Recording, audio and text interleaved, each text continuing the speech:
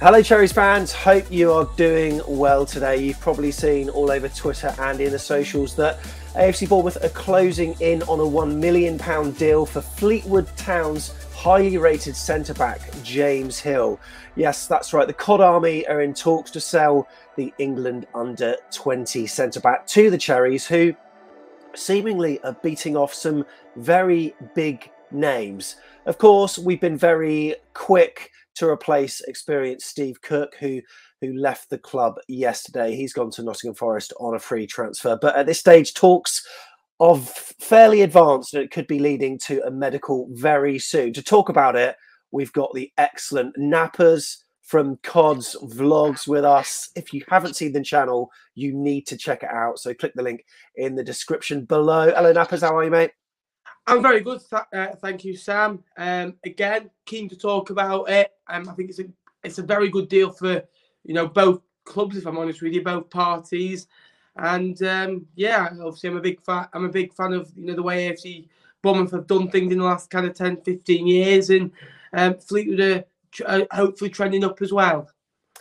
Well, check out this. As headlines go, to be beating off the interest of some of these teams. It's also, so Sheffield United been mentioned, Burnley, Leeds, Southampton, Spurs, Barcelona, and they've all checked in on his progress since he emerged as Fleetwood's youngest ever player in 2018. Now, what can you tell us about the lad? Because, from what I've seen, he seems to be such a prospect, and he's just one of many prospects that seem to have emerged from the Fleetwood Academy. As you mentioned, 2018, he came off the bench against Leicester, and I thought, again, he looked, tidy. I didn't think he was quite ready at that point, and it tells you, it took him 8 months again to get into the team, and it was kind of the end of the season. We had nothing to lose, and he came in. And he came off the bench against Peterborough later on that season. And 3 days later, he played against Blackpool. Now, it's a big game. Obviously, it's a little bit of a derby game as well. But also because his dad played for Preston. His brother plays in the academy at Blackpool, a bit younger than James. And he obviously plays for Fleetwood. His first proper start, it was a bigger game than most starts for him, really. And ever since then, he only got his break maybe a year later after that. Because we had literally no fit centre halves at the club going into last season, and it was him and Harrison Holgate, and he's just played and played and played. He's good on his right foot, he's good on his left, he's versatile anywhere. I think he's more better with the ball when he can ping it long, but I think your coaching staff, obviously, your manager, he will get that drilled into him. Get the ball at his feet and get playing again as well, and get playing through the lines. And he has got a very good long throwing. Now, this is the closest I've ever seen to Roy Delap long throwing. Honestly, he can. I think sometimes his arms are more tired than his legs a lot of the time when he plays for Fleetwood, and that says a lot. What side of defence does he tend to play on? Because most of the clips that I've seen, he seems to be just on the right side. Is that fair to say? Yes. Yeah, I'd agree with that. Normally, because Fleetwood play early, we've played 23 games this season. I'd say for 19 of those we played a back three, but he did get injured and hasn't played since I think the start of November. He does like playing on that right hand side. He can also play on the left if needed. It's just because the other couple of defenders that we have, Tom Clark would always be in the middle. He's the older one of the bunch and can kind of direct the other two. And Harrison Holgate, he's probably a little bit better on his left foot than James is, but they're both decent young players, and again can play versatile as well. So tell me about this Barcelona thing, mate, because I saw it in the press a while ago. Barcelona were taking a look at him. What was that all about? It's mental, because I remember last season getting a message off someone who was doing kind of like press duties for Fleetwood. He goes, "We should see them out of scouts that are there." And he told me, Stoke would come down, Spurs would come down, Liverpool, Arsenal. The ones you may expect, all the Championship and all the pretty much the good Premier League clubs had a look at him. And when I heard Barcelona, I was a little bit. I do think Barcelona are looking for a couple of cheap options to put. Maybe even they have that Barcelona B side, don't they? But yeah, very it's true. mad, isn't it? I know EFL. Hobby, who's not the most reliable source, tweeted it, and people are having a go at him, and I'm like, on something, you've got something right here. In terms of your set up at Fleetwood Town, it's obviously very good. I think you've had 6 academy players that have been playing for the first team this season, and it seems to be a really nice progression. So anyone that's in the youth system can, there's a £10 million facility. It looks state of the art, really. I mean, it's one of the best in the Football League that's outside Category 1, and there are a number of stars that have gone through it. Do you think £1 million for him is a fair deal, or should you be wanting more? I mean, I understand he's near the end of his contract, so maybe at this stage it's possibly a good deal, but talk to us also a little bit about Fleetwood and the academy there. Absolutely. And you say about the facility, it's Cat 3 at the moment. It is about to become Category 2 with the indoor dome as well. But when you have a look at it, I think you've got your 2 or 3 elite first team pitches, which James is just in front of there. You've got AstroTurf pitches, you've got 5-a-side pitches, you've got a gym, you've got a bar, you've got, you name it, Fleetwood Town have got it, board meetings, where players can, meet. It is an absolutely unbelievable facility, catered for everything. You mentioned about the players coming through. There's so many coming through, likes of Jay Matete, Paddy Lane, who, I think was from Hyde. He's been absolutely unbelievable. You've got, Jed Garner's been at the club for a while. Harrison Biggins is, reinfacted this fact. I do think I think £1 million is right because he's coming to the end of his contract. Fleetwood are also in an embargo. Now, struggling a lot financially, want to become self-sustainable.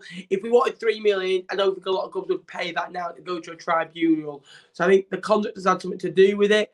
I think as well, I don't think he's played enough games to warrant anything over £1.5 million, £2 million just yet. Is he good? I think so, absolutely. He will become a top-class centre-half, if that's in the Championship, whether that's in the Premier League. I do believe he's got the attributes to become a top player. And again, £1 million will just, again, run our academy. And again, we've brought a few in this week from, like Etty and Adam Manchester, Blackpool, local clubs to us that we can hopefully develop and sell on for good fees as well.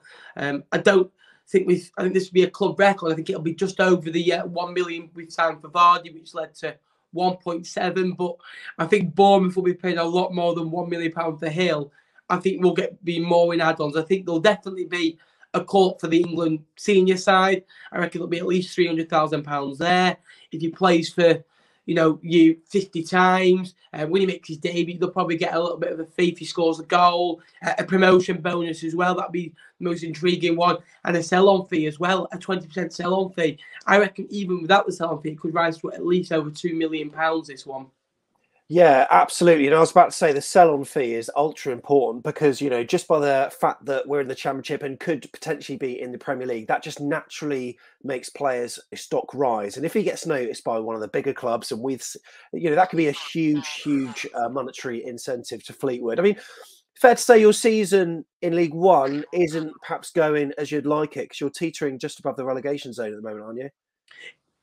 Yeah, not as I would like it, but did I expect it? Yes. In an embargo, 22 players, and the amount of injuries we've had, mate, it's been unbelievable. Hill's one of them.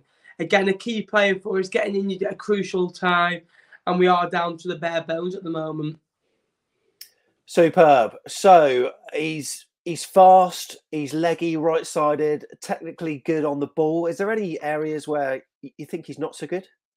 On the ball, sometimes I think he's a little bit rash and he can get himself tangled up a little bit.